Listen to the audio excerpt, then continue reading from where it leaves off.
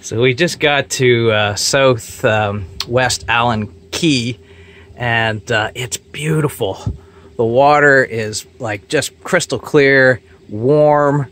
We're in this super protected little harbor here with a beach. Well, there's two beaches, this one at the end and this little side beach here.